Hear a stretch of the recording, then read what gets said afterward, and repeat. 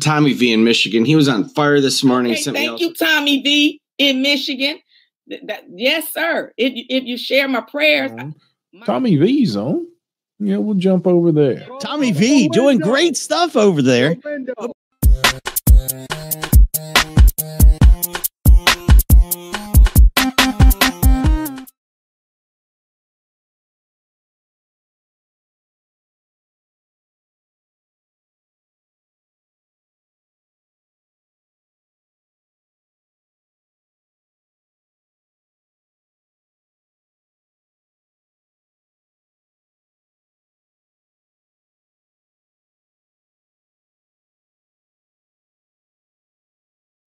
Court calls case, people, state of Michigan versus Michael Kyle.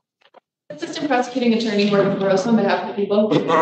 And Matthew Mansour, Assistant Public Defender, with and on behalf of Mr. Kyle, who appears to my left. Mr. Kyle, can you state your name for the record, please? Michael Kyle. All right, he can have a seat because.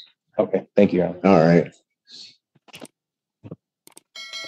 May go ahead, Mr. Burrows. Your Honor, I primarily am going to be relying on the motion. I do just want to note, after having received and reviewed defense's response, there seems to be two focuses there. One, that Mr. Kyle did not engage in any actual wrongdoing, and two, that any potential wrongdoing that may or may not have happened did not actually lead to the victim failing to appear. There was one statement in the first call where the grandmother had patched in the victim, where she said specifically, I know, and I didn't, I still don't think there was a reason to put your hands on somebody though. And Mr. Kyle responds back, I did put my hands on you like that. And if I did, I apologize. To me, this is really the heart of the issue, is that he is persistent and consistent in telling her that she needs to call and tell them that nothing happened and that he didn't choke her. And this is the statement where she says, no matter what, that's not a reason to put your hands on somebody. And he says, I didn't. And if I did, I'm sorry. That's the heart of this. And if we're talking about wrongdoing, the content of this call is a continuation of the wrongdoing that we see in the initial incident, where he takes the phone from the victim and keeps her from calling 911 to call his grandmother, where she tells him not to call. She tells the victim not to call 911. This is a pattern of behavior that we're seeing continue on after his arrest and arraignment. But isn't there even a more concrete statement where there's an indication where the defendant is talking to the grandmother about communicating to the victim to change her story? Correct. And I think that that goes beyond the direct contact between the defendant and the victim, and it relates to ongoing contact that has continued outside of the jail between the defendant's family and the victim. She is so in fear that she did not appear for preliminary exam, and I am concerned that she won't appear again, which is why we filed this motion, because of the defendant's persistence and pattern of behavior exhibited in the initial incident and then continuing in the calls. Thank you. Thank you. Thank you, Your Honor. And thank you for allowing us to have this hearing. My objective today is to show this court that the people cannot establish their burden even by a preponderance of the evidence. Just to clarify what the people have just mentioned on the statement that was just said about regarding putting their hands on someone. Your Honor, we're here for a forfeiture of wrongdoing motion. And if we finish that, the context of that statement, he also said, I did not, and if I did. So I just wanted to put that before I forget. I believe all three elements are in our favor, and I will use the standards set forth in. Even if done through a third party? Your Honor, I will address that. No, you will address what I ask you to address, even if through a third party? even if through a third party, the elements. If there's a statement made by the defendant to a relative, I believe a grandmother in this case, or his mother, indicating between the two of them to tell the victim to change her story.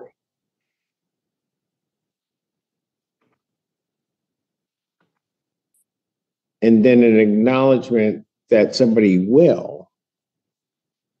Why isn't that a wrongdoing? Your Honor, that will go towards the clarity, the intent, and the purpose behind why to change her statement. And I was going to go through this element by element. And that question, the best response to that question is,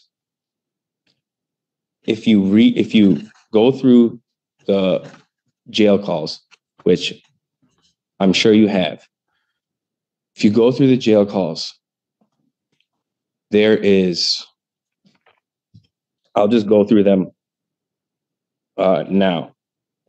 In the jail call on March 26, 2024, in the motions at 8:25:55, Mr. Kyle called his grandmother, all right, and Miss Lazarski. And if you look at the jail call at 3:05 into the jail call, so did you tell them I choked you? This is a question towards the complaining witness. Miss Lazarski stated, I didn't say anything to them. Okay, at this point, there's confusion. There's mixed testimony that we are trying to clear up. Mr. Kyle then followed, can you call up there and change your statement? Can you call up there and change your statement because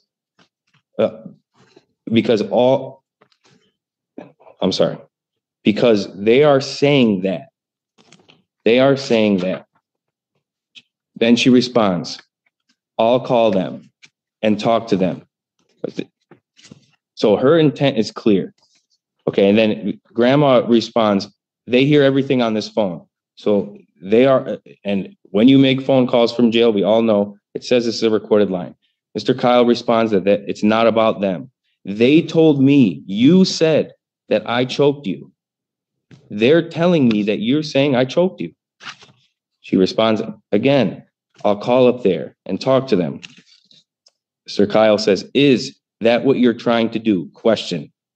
Or do you just want me to leave you alone? Question. I get out, is that what it is? 4 questions. Answer to that question is, Your Honor, he's not calling his grandma to say, oh, fix her statement because she, her statement is concrete. Because what Miss Lazarski is telling him is she's saying this never happened. I never told them any of this. So, and I highlighted in another call.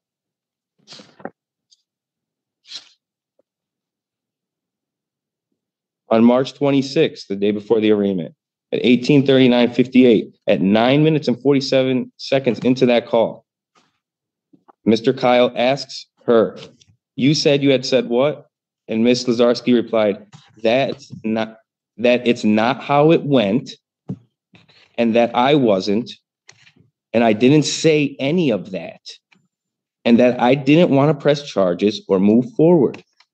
Mr. Kyle replied, and I love that. Mr. Kyle replied, I mean, if that's how you feel, then of course go along with it.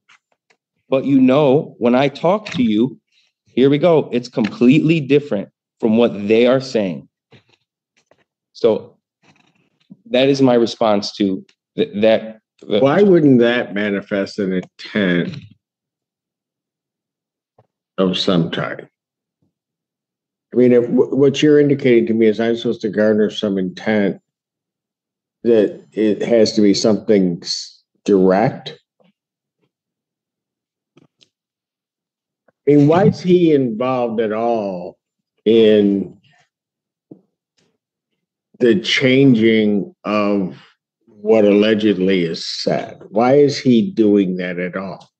That's That's a great question, Your Honor. It is. And thank you for bringing that up. And the response to that would be, Mr. Kyle is facing potential felony charges.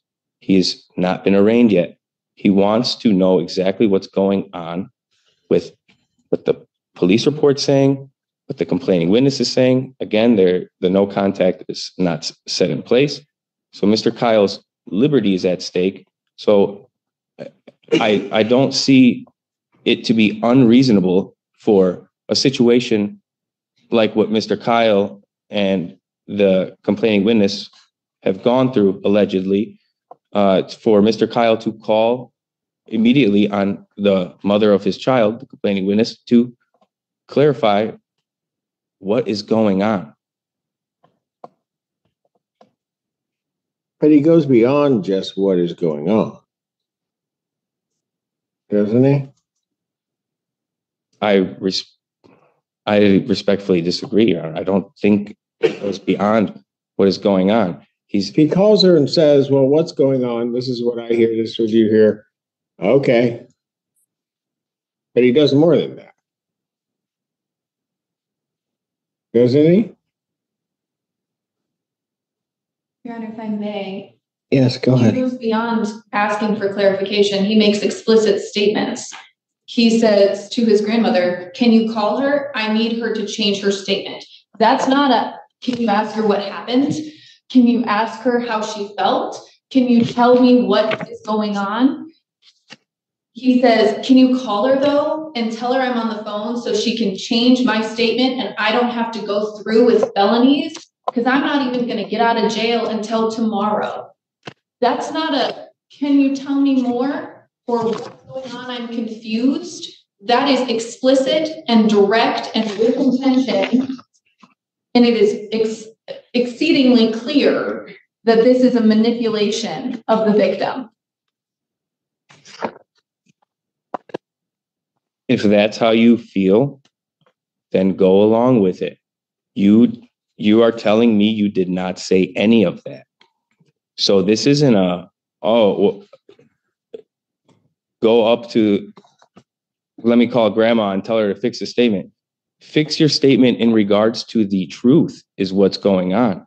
If you are telling me you did not say that, but the police are saying you said that, then just tell the truth. Counsel, but your argument,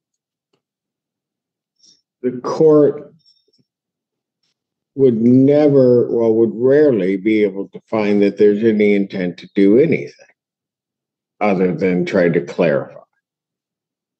Because it seems to me the argument you're making is that it can't be the context or the sort of totality of all that's being said into maybe said to various parties regarding this to express some intent of the defendant regarding this particular case. But that as I hear your argument, it almost has to be some express statement on his part. Your Honor, the court to find that there's intent. Your Honor, I believe, if I may, I'm sorry. Go ahead. I believe there needs to be, and I've sat in on a motion, forfeiture motion hearing in this honorable court just last week, and I loved the court's analysis because it took the context of the call, of that jail call, and obviously this is completely different facts, different circumstances, but the court in its analysis almost made a spectrum of the context of the jail calls. It was the spectrum almost being don't show up, and if so, lie. And this was another case, not has to do with this. This case here that we're here for, I believe, is almost opposite of that. And that don't show up and lie is egregious. It's undue influence. It's manipulation. It's obstruction. It's pressure. But what would be the ramifications if she doesn't change her story? Your Honor, that's something for the court. No. I'm saying as between the two of them, what would be the ramifications of her not changing her story? Well, Your Honor, technically she did change her story. She called up here. Okay. So, if we're going by the police report, correct. The ramifications of her not changing her story is detrimental. But but if we're going off of her statement after this alleged, Counsel,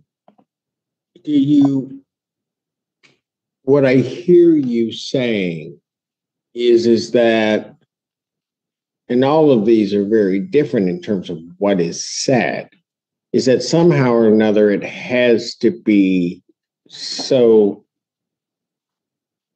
direct that there can't be sort of this manifest, one couldn't conclude that there's some intent to not have this person testify or to have them even testify falsely.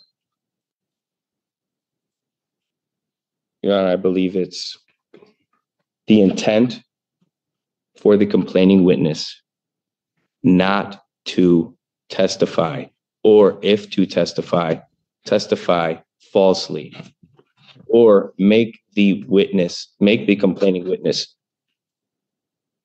unavailable whatsoever to the court. Ms. Lazarski, the complaining witness, I don't know how much clearer she could make it, she could state it in the jail calls. I don't. I mean, what he wants is he wants it to go away. He doesn't want to face the felony charges. He says that, right? And that's... Well, no, that's what he says, right? Of course, yes. And then says in essence, you need to change your story so that doesn't happen, right? I don't know. Well, what do you know? I mean, what do you mean you don't know? No, I'm not saying I don't agree with that, Your Honor. What do you think he's saying then? What I'm saying is he is trying to have her testify to the truth. If she is telling, Your Honor, if somebody's telling me something, then why even bring up the felony charges? Because he's facing felonies, Your Honor.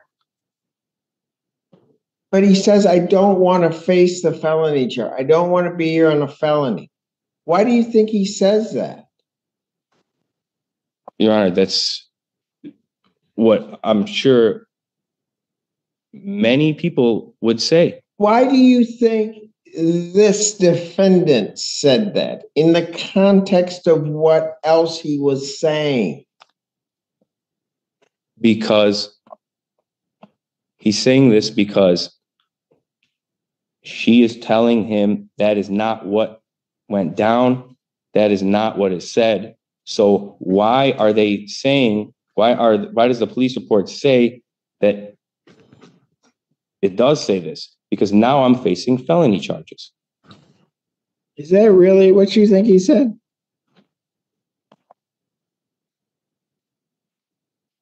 Your Honor, if I may, it's not just I want these felony charges to go away. It's beyond that. It's if they don't go away, I'm going to be here for a really long time. I'm not going to be able to talk to you or our kid. I'm not going to be able to be around. It's holding over not just the bad, but also the good. But then you have in the back of the victim's mind the fact that she just got strangled. And so you're dangling a carrot and the potential of the negative as well. And he's very explicit about the potential consequences. I'm looking at felonies. If you don't change your story, you want me to leave you alone? Or they probably won't. No, like I'm going to have to stay in here until my court date. It could be weeks, months, however long. And if we're talking about him wanting to get to the truth, when she says explicitly, I still don't think there's a reason to put your hands on somebody. that is a candid statement that she made. And he discounts that. He immediately says no. She tells him the truth.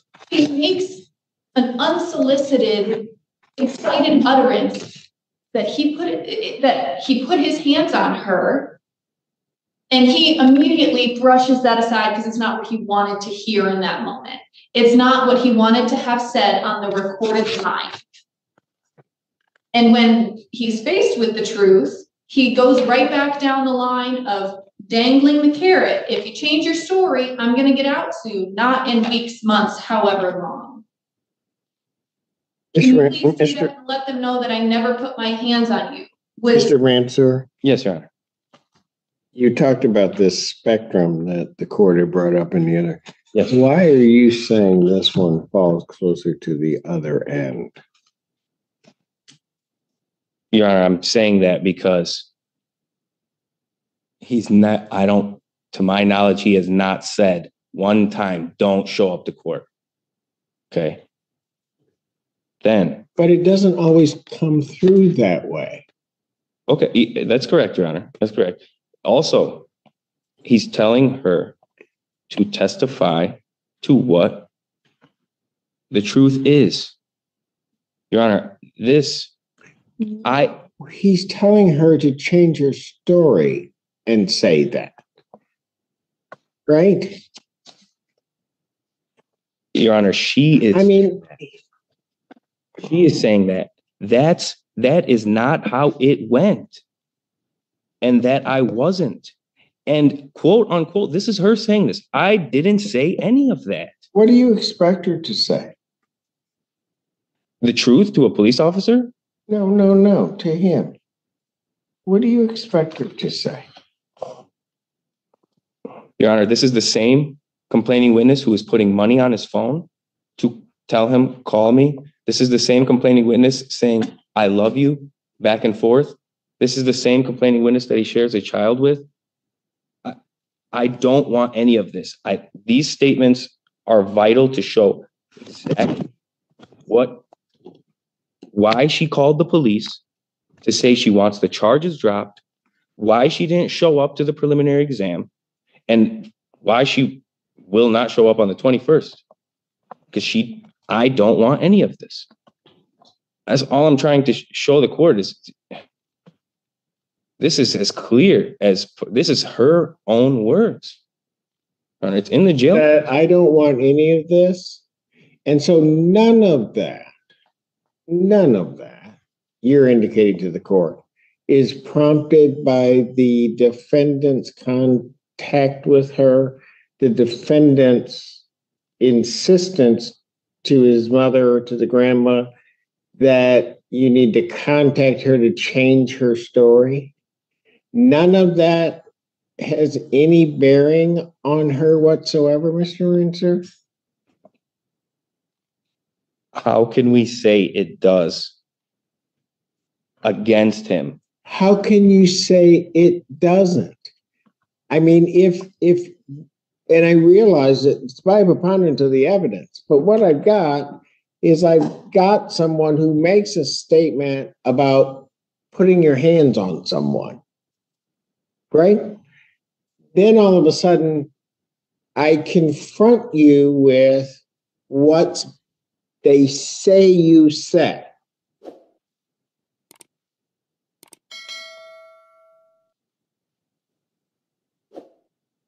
She basically is saying she doesn't want any of this. Well, that would be true for a lot of domestic violence victims, that they don't want any of it. They probably don't want a whole lot of things. And that I didn't say any of it too, Your Honor. Right. What's she supposed to say, Mr. Mansour? Why? See, this is part of the problem here, is your client should have been contacted here in the first place. Shouldn't have been contacted here in the first place and shouldn't have been trying to contact through third parties to then tell third parties to tell her something. And now, when confronted with it, and he's smart enough to realize I'm not going to say those things like don't show up, don't whatever. That's why the court has to listen to the context of everything that's going on that the court has to determine whether or not there's some intent on this defendant to stop this victim from testifying.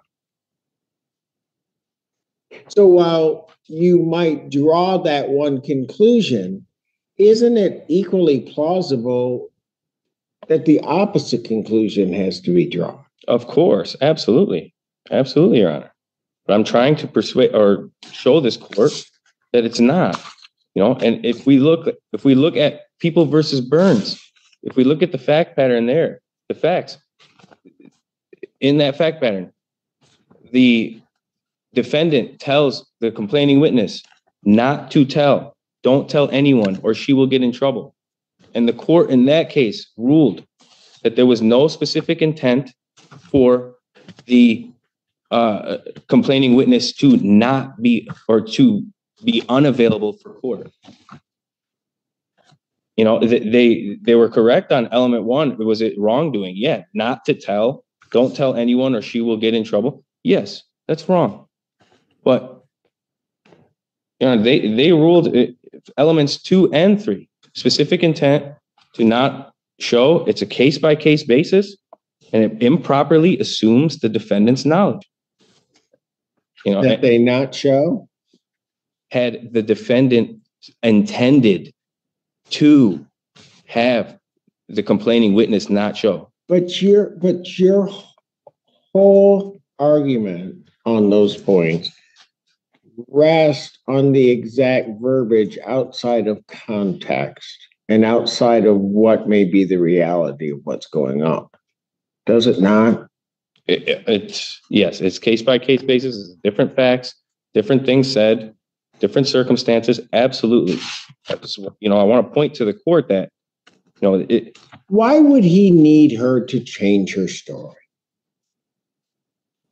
Because if the police report, why not just go up and say, okay, if that's not it, then you need to go to the hearing and you need to tell everybody that.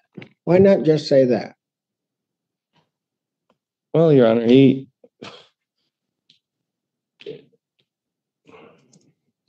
this is a fresh matter. He made the calls before his arraignment, wanted to speak with his... Why the pressure on her, since you don't want to answer that question, why the pressure on her to, through grandma, pressure her to change her story? If I've had a conversation with you regarding you didn't do this, you didn't say this, you didn't do whatever, why am I using a third party to also reinforce that? I don't know what his phone minutes situation was at the time. I'm not... What's that mean? I don't know if he could reach her and find out, check the status on whether she did it or not. I don't know if she has transportation. I don't know if she has he probably doesn't know if she... That's not my question. My question is, why does he use a third party to also try to exude, at least as the court sees it, that pressure for her to change her story? If, as you portray it, they're having this wonderful conversation and she's saying, no, basically, I didn't say all of that. They've all got it wrong. They've got it this. And that they come to some miracle understanding that she should then contact them to change her story. Why tell a third person they need to basically reinforce that to her? Why do that? Thank you, Your Honor. Because Mr. Kyle is sitting in jail and has no idea what's going on. And he would like to check the status on whether the statement has been corrected to its truth. Why didn't we just ask her? He did, Your Honor. But so you're not answering my question. Why do I use a third party to do that if I've had this meeting of the minds that you got it wrong to the police And so therefore, now you're going to make everything better by changing your story. If that's the case, why have somebody else have to reinforce that? If you just need to tell the truth, why do I have to have somebody else call and say? Yeah, Your Honor, it's a great question, and I will answer. I'd like a great answer. And my answer is to check the status on whether she did or not. And but he didn't ask the person, check on whether or not she did. Your Honor, I believe in one of the jail calls. Did you talk to Rachel? Did she manage to go up there along? I'm paraphrasing this, but she needs to change her story. Operative words. Not because it's. You need to tell her to change her story, basically. Because if she does not. Is that really checking on status, counsel? Your Honor, also. Is that really checking on status? I can't tell you exactly why. That's your argument. Your argument to me is that he's checking on the status. Is that checking on the status to you? It can be, Your Honor, if he's. Seriously? That's checking on status? Did you talk to Rachel?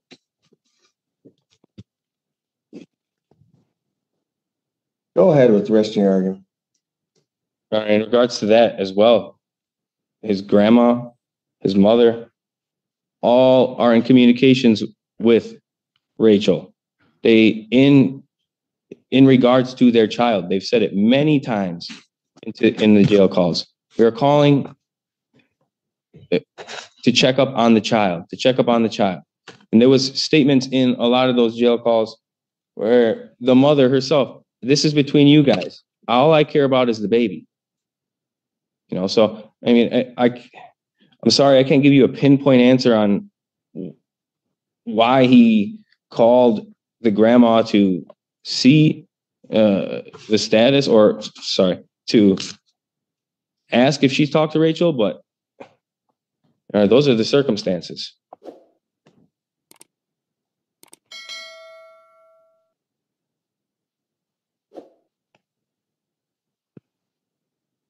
Anything else?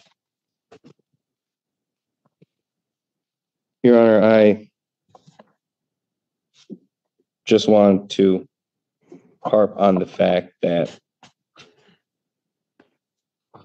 the language, the demeanor, and the motive behind those jail calls, or in context of those jail calls, was not to procure unavailability. Because not once did he say, don't show up. Not once did he say, lie. Okay, the motive was to correctly testify. So I don't believe any of these elements are met. None of the three, due to those reasons. If he was telling her, hey, you got to go up there and tell him I didn't do any of that. Tell him make something up, lie, don't show up. No, the jail calls. What did you say when you got up there? That I didn't do anything. Okay. So you really think it has to be that direct?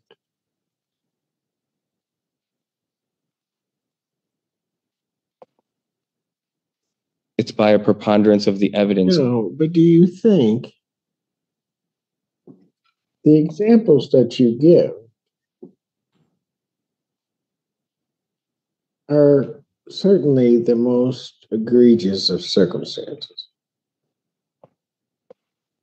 My question to you is, are you indicating to the court that it always has to be that direct, that there can't be context to what's being said?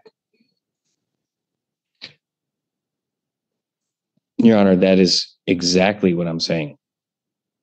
In our favor, though, the context of those statements.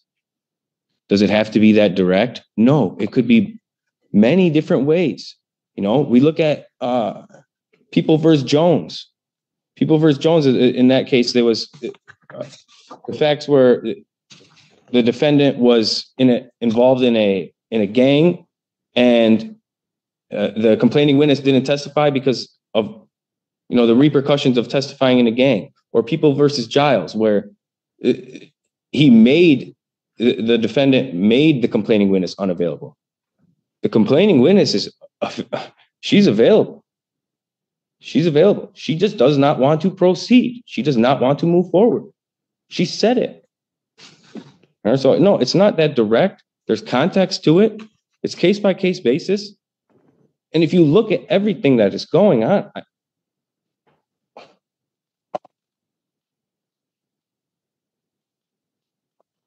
I don't know. I don't know where he said don't show up.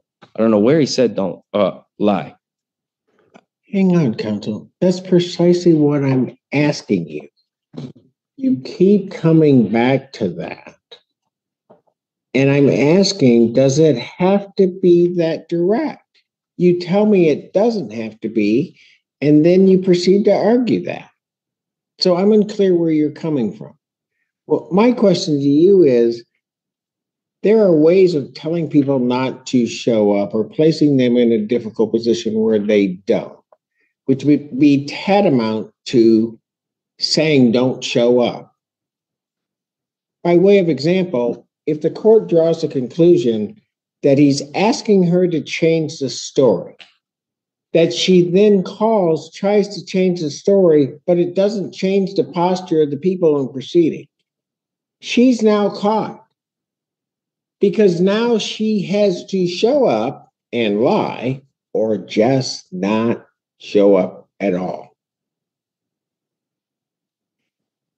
And you don't think that one, through that series of events, could reasonably draw that that's what the defendant's intent was? That if it works, it's gone. I'm out. But if it doesn't work and they don't get rid of it, then you got to lie or you got to do whatever. I placed you into an impossible circumstance. Why wouldn't that be tantamount to causing the unavailability of the complainant and have reasonably been what he desired to occur?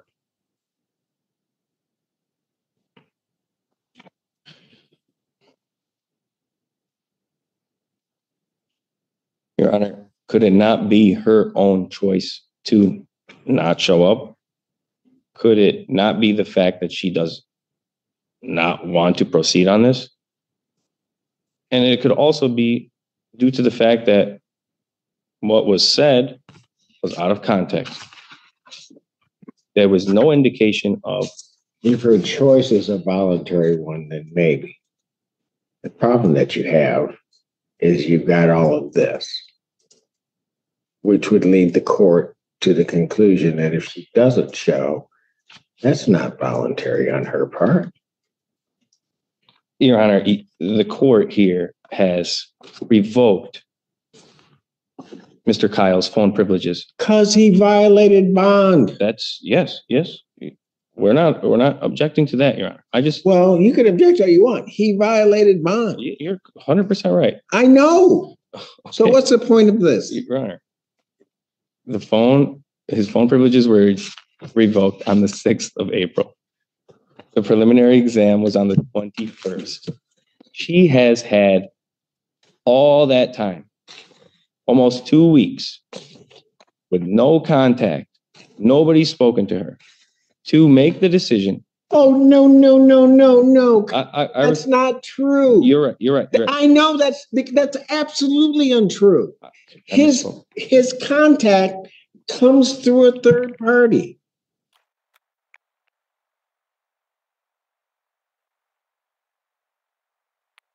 Your Honor, I misspoke on that. I meant to say Mr. Kyle has had did not make any phone calls, obviously, because his phone privileges were revoked.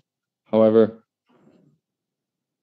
Your Honor, I've said all I've needed to say in purposes of this argument, and I appreciate you taking the time and this court to allow me to make those arguments. Thank you. Anything else from the people?